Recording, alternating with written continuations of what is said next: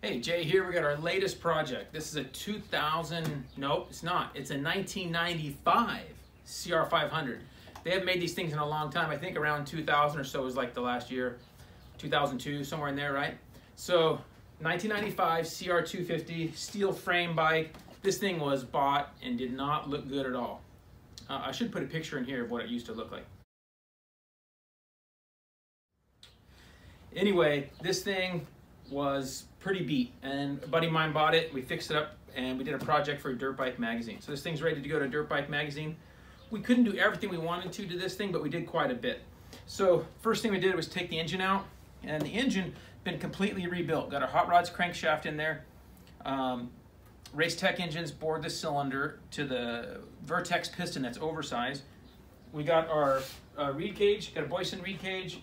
Sudco has got the 38mm carburetor, updated carburetor, so for a little bit better jetting. FMF pipe and silencer is kind of the standard here. So the engine's been all rebuilt. We got our Hinson pieces in here with a Boyson cover here and a Boyson cover on the ignition side.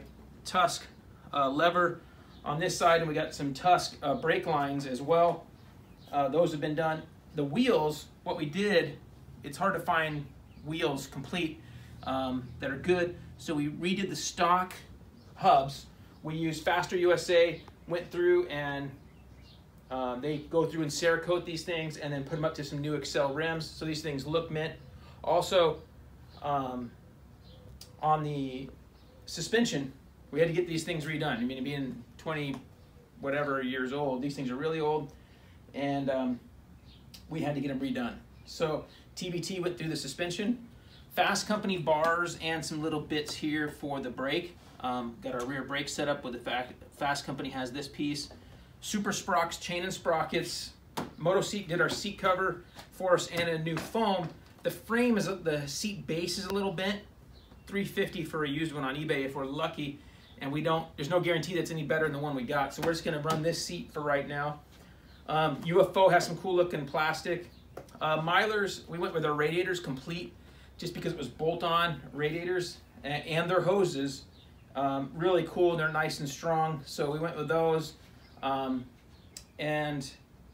course, when we had the part, we changed all the the bearings and linkage with Pivot Works, all their linkage pieces. Decal Works made a tremendous looking kit to match our seat cover, everything to match. A little bit of retro right here, a little bit of new looking, mixed with that with a flat design, so really cool deal there. All Balls has the levers, the cables, those kind of pieces, brake rebuilds, all those kind of pieces we use. TM Designs does the chain guides. That's really good. The whole motor was cryo heat. They go through and treat all the transmission and all those pieces, so they did all that. And a guy there's actually one that actually assembled the engine. And then my buddy Austin, whose bike is, put everything together, and we got it all ready for Dirt Bike Magazine. We'll run a little bit of VP in here, just a little bit of C12 mixed with pump gas, so that we don't avoid any detonation under some serious big hill climbs. 500s are gnarly, so not for me for sure, but they're kind of a novelty thing. Guys are getting some more into these things.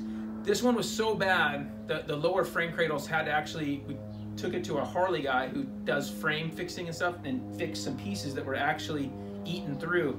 So had to actually do that on this frame. So when you're looking for a used two-stroke to fix up, really look around that frame careful, so you're not going to have to do any of that kind of stuff and save you a bunch of time and money. IMS pegs, Clark still makes a tank, and it's like stock size, so that's nice on the tank. And that's about it. A few of our works connection bits.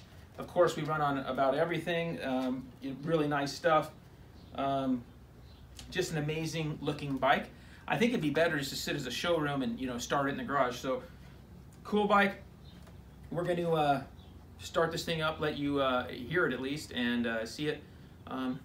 Be cool to smell it, but that's about it. So look for this thing in Dirt Bike Magazine, and videos on Dirt Bike Magazine coming up as well.